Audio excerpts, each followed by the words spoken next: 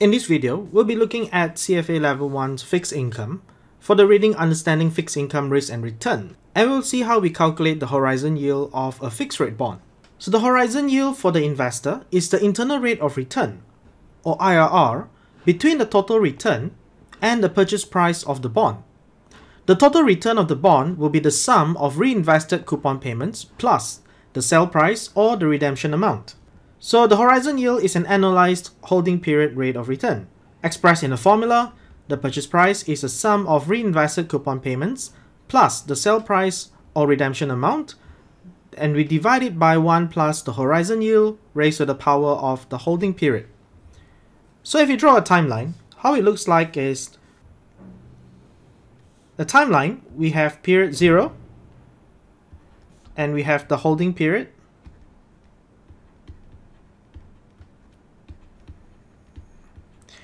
So at time 0, the investor would have to pay the purchase price, which we can show as a negative cash flow. So this is the negative purchase price. And at the end of the holding period, we have the sum of reinvested coupon payments and we have the sell price or the redemption amount.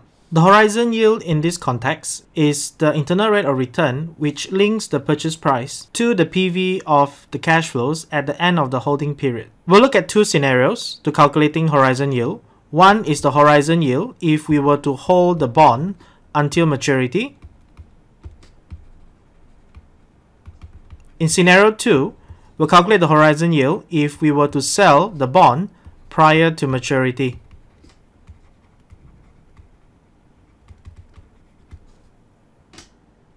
In example 1, we have a buy and hold investor who purchased a 10-year, 8% annual coupon payment bond at 88.50 per 100 of par value and holds it until maturity. The investor receives a series of 10 coupon payments of $8 for a total of $80, plus the redemption of principal $100 at maturity. In addition to collecting the coupon interest and principal, the investor has the opportunity to reinvest the cash flows at 7% per annum. Calculate the investor's horizon yield. We'll plot the cash flow on a timeline. So first, the investor will pay $88.50 to buy the bond, and subsequently, the investor will receive $8 every year for 10 years. And at the end of 10 years, the investor will receive the redemption of principal, which is $100. So now what we need to do is we need to find the horizon yield, assuming that we can reinvest the coupons at 7% per annum for each of these coupons. So what we're going to do is we're going to split this calculation into 3 parts. In the first part, we'll look for the future value of the reinvested coupons. In other words, we are going to find out how much are all these $8 worth in 10 years time if we were to reinvest them at 7% up to the end of 10 years. In the second part, we are then going to find out what is the ending amount. Do we need to calculate the sell price or do we use the redemption amount? We use the redemption amount if the investor holds the bond until maturity. Then in this case, it will be 100. But if the investor sells it prior to maturity, for example, if they sell it in year 6, then we have to find out what's the price that they can sell it at in year 6. But in this case, the answer is 100. And then lastly, 3, we will calculate the horizon yield, which is the internal rate of return between the PV and the future value, the redemption amount, and the future value of the reinvested coupons. So let's start. We'll first focus on the coupons. So we have 10 series of $8 of coupons for 10 years. So the future value of these coupons will be based on the reinvestment rate of 7% per annum. The cash flow or the coupon received in year 1 of $8 can be reinvested at 7% up to the end of year 10. So that will be 9 years. So we'll take $8 times 1.07 to the power of 9. And for the coupon in year 2, we can reinvest it at 7% up to year 10 as well. So that will be 8 multiplied by 1.07, and that from 2 years to 10 years, that's 8 years, so that's the power of 8. And we continue to do it for the rest of the coupons. The only coupon that doesn't have to be compounded is the coupon in year 10, which is already at the end of the holding period. So completing all this, we'll have the coupons reinvested from year 1 to year 10, from year 2 to year 10, from year 3 to year 10, and all the way up to the 10th coupon, which is just plus 8. So if you sum everything up, that's equals to 110.5316. Now this can be a bit of work to do, so you can actually use your financial calculator to compute this. So let's see how we do it using the financial calculator. So before we start calculating, let's press second FV to clear all the inputs in the TVM function. Then the inputs that we need to key in are for N, IY, PV, PMT, and then lastly we will compute future value. So the coupons of $8 will be 8, and then we set it as PMT. And then for N, there's 10 payments of it. Okay, there's 10 series of $8. The interest rate that we can reinvest the coupons at is 7%. And then there is no initial cash flow at time 0, so that's 0, PV. And then lastly, we just press compute future value, so we get 110.53158. So we will then round it up to 5316. So when we keyed in the PMT, okay, the coupons was entered as a positive figure. So therefore, the future value will appear as a negative number, but that is just the calculator's way of computing. So we'll just take the absolute value of 110.5316. Right, so what that comes up to is this. So all the cash flows has been compounded to year 10, in giving a total of 110.5316. So we now have one piece of the puzzle that we need to calculate the horizon yield. Now, next part, we have also determined that the final cash flow at the end of the holding period is the redemption amount of $100.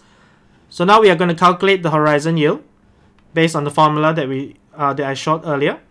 So we'll substitute all the numbers in. The purchase price is $88.50. The sum of reinvested coupon payments is 110.5316. The redemption amount is 100. So your future value will be 210.5316. We will then discount it at the horizon yield for 10 years, which is our holding period. Then we'll calculate the horizon yield. So if you work it out, it's going to be about 9.053%. Of course, for those of you who are familiar with algebra, if you're comfortable with that, all right, the horizon yield is equals to the future value, which is 210.5316, over the present value, which is 88.50. Then we raise it to the power of 1 over the holding period 10 minus 1. So that's how we get 9.053%. Now we can also use a financial calculator here. So continuing from where we left off, we will clear out the screen. Okay, second FV. Our holding period here is 10. That's N. And our purchase price, 88.50, I will keep it as a negative number. Okay, PV. And then our future value will be 210.5316. That's our future value. And PMT, there's no interim cash flows here, so that's 0 PMT. Then we'll compute IY. So we get 9.0529%, which is 9.053%. Right, so that's our horizon yield. That is the return for the investor if he were to hold the bond until maturity, and assuming that he reinvests the cash flows at 7% per annum. Now, before we look at the next example, we need to first understand how is this number different from the internal rate of return of the cash flow. So let's compute the IRR of this bond. So I press second FV to clear out all the inputs. So now the holding period here is 10 years. And the PV is 88.50. I'll set it as a negative. And PMT, which is the coupon, is 8. And the future value or the face value is 100. We will then compute the IY, so we get 9.86%. Now, recall that IRR here, the IRR of 9.86%, is the internal rate of return of the investor if he were to hold the bond until maturity, and if the coupons were reinvested at an interest rate which is equals to the IRR. So that's the return of the investor. So keep in mind that IRR has a very strong assumption that the reinvestment rate is equals to IRR. But in real life, the reinvestment rate will vary. It can be lower, it can be higher than the IRR rate. So why is the horizon yield less than the IRR? Because the reinvestment rate is lower than the reinvestment rate implied by IRR, it will pull down the overall effective return. That is why horizon yield here is lower than your IRR. But if the reinvestment rate were to be, let's say, 11% instead of 7%, then the horizon yield at the end would be higher than 9.86%. You can try it out to see the effect. For the last example, here an investor purchases a 10-year at % annual coupon payment bond at 88.50 for 100 par value and sells it after 4 years. Assume that the coupon payments are reinvested at 7% for 4 years, and after 4 years, when the bond is sold, the yield to maturity is 6.5%. So calculate the investor's horizon yield. This time around, the cash flows will look like this. So the investor will pay 88.50 and receive $8 of coupons for 4 years, and at the end of the 4 years, the investor will sell the bond at a certain amount, which is unknown for now, but we'll calculate it shortly. So again, we'll follow the 3-step approach where 1, I will calculate the future value of the reinvested coupons. And then I will calculate the sell price at the end of year 4. And 3 will calculate the horizon yield.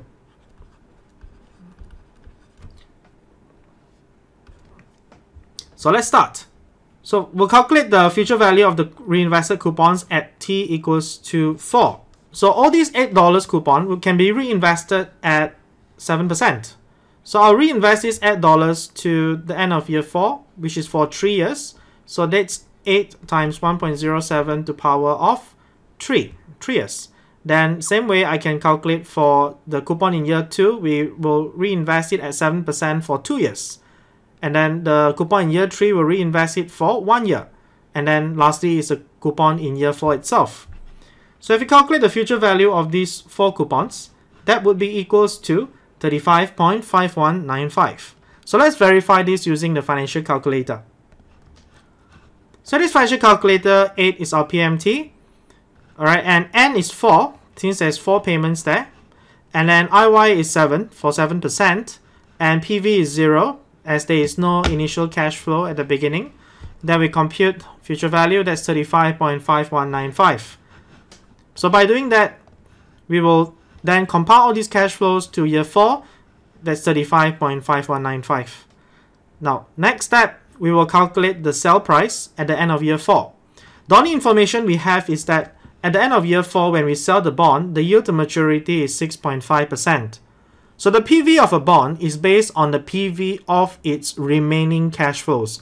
And for this bond, the remaining cash flows will be the coupons from year 5 to year 10, which, of course, you're not going to receive it since you're going to sell it at year 4.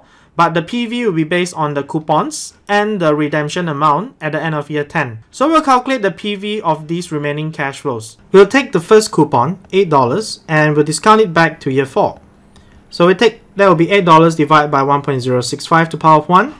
And for the cash flow in year 6, we'll discount it back 2 years. So that will be to the power of 2. And then we'll continue to do that. For year 7, we'll discount it back. So that's to the power of 3. 4 and 5 and 6 years. So adding all the PVs up, you will get 107.2615. You can also use the formula, which is 8 divided by the discount rate or the yield to maturity of 0.065. Then multiply by 1 minus 1 over 1.065 to the power of 6. There are 6 cash flows there. Then we'll plus 100, the future value, the face value, over 1.065 to the power of 6. That will give us 107.2615. We can also use a financial calculator to get this amount. So our PMT is 8. Our future value is 100. There's 6 cash flows for 6 amounts. Then the interest rate or yield to maturity is 6.5%. Then we compute PV, that's 107.2615. So we already have the estimated sell price here. Then lastly, we'll calculate the horizon yield. We'll combine the future value of the reinvested coupons and the sell price, and then we'll link it back to the purchase price of 88.50. So substituting all the values in, we can then calculate the horizon yield of 12.7%. And take note that our horizon, our holding period here is 4 years because we are selling it at year 4. Now we can also use the financial calculator here. So in this scenario, our purchase price PV is 88.50. I'll put negative sign, PV. And the holding period is 4 years. The future value will be based on the sum of these two amounts. That's 107.2615 plus 35.5195. And then we'll save it as FV. Okay, and then we'll calculate our IY, which is 12.70%. And it's much higher than the IRR that we computed earlier, which is 9.86%. Okay, and why is it much higher? Because number one, the sell price is actually higher than the redemption amount of 100. Although the reinvested coupons is somewhat lower compared to the first example, but you are selling it at a capital gain. So that pushes up the horizon yield to be above the IRR. So in real life, we'll have to look at the reinvestment rate, okay, and what is the sell price when you realize your investment to determine the horizon yield. So I hope from there you have learned how to calculate the horizon yield, which sometimes confuses students, but it's actually a very simple calculation. You just have to plot out the timeline, okay, find out what's the future value of the reinvested coupon payments and the sell price or the redemption amount, then link it back to the purchase price. That's your horizon yield. If you enjoyed the video earlier, click subscribe to my channel below, and I'll see you in the next video.